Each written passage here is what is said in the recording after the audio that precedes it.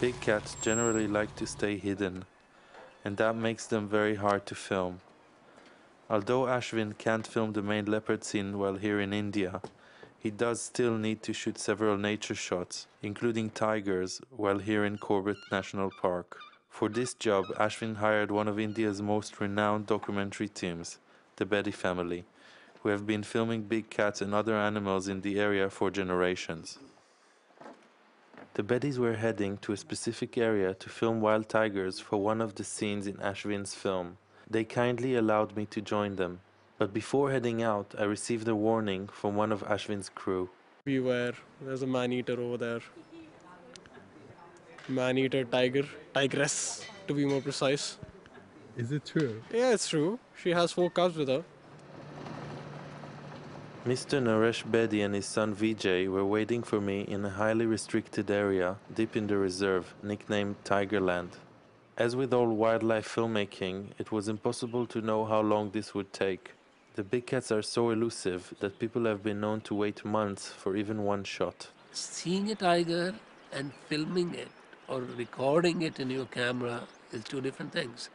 Even if you see a tiger just passing a tail or something, oh yes, there was a tiger. But is that makes a picture? Is that makes a shot? That's very important. So there's no scheduling for it. You have to go out, you have to wait. It's their goodwill if they oblige you. See?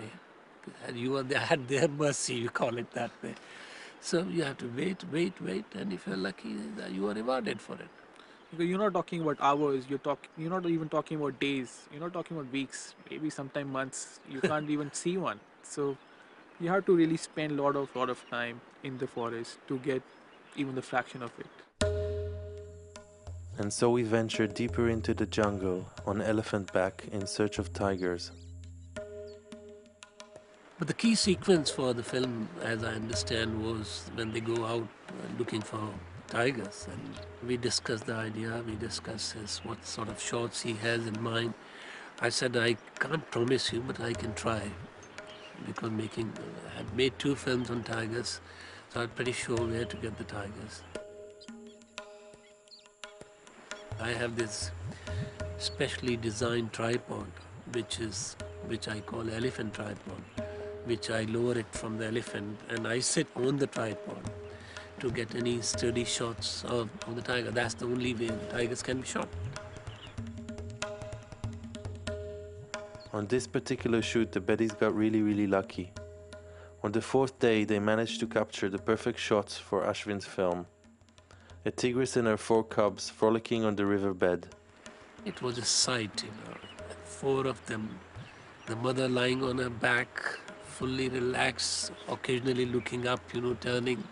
And these 4 cubs, 2 male, 2 female cubs, and almost fully grown. And later in the day, these 2 cubs, anxious cubs, started walking towards me and came up just below me, looking at me, what is this new thing today? And almost started to touch the tripod where they had to move their elephant closer to move him away. And if anything happens, the mother would be first to come. You are falling straight into the tiger's jaws. It sounds easy, when you are, they look very cool. But you have to understand their behavior. It's a very risky job.